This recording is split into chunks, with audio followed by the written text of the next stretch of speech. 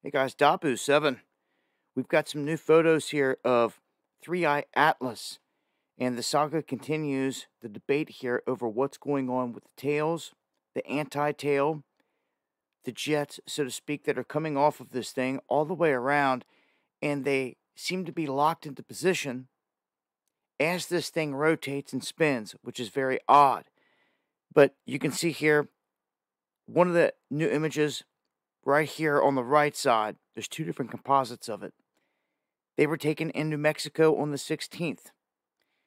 And you can clearly see there is a tight nucleus here around the center of this object, and it's still there. It did not break apart, even though they're saying it shouldn't be there because of all the debris that's in the sky or in space at this point.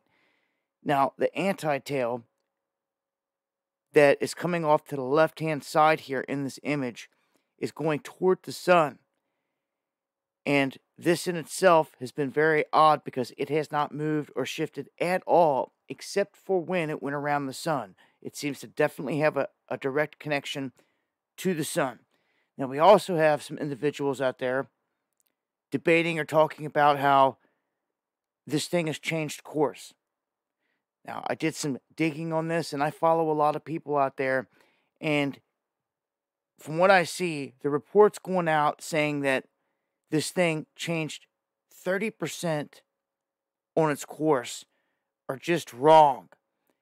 I don't see any other data pointing to this. The other data that's out there that shows the correction of what happened with it actually shows something similar to this. Okay? And this is within the past few days. So it has moved, it has shifted, but not 30% from what I can find. They didn't hide the fact that this thing changed course, shifted course, right around perihelion. We know this, but it continues to kind of make these little tweaks, as you can see here, from off the original course to a new one. So yes, it is shifting, but from what I could tell, nowhere near what others are saying out here about 30% closer to Earth. Nah. Not from what I could tell, but I gather the information, put discernment on it, and kick it out to you guys so you can see what's going on here.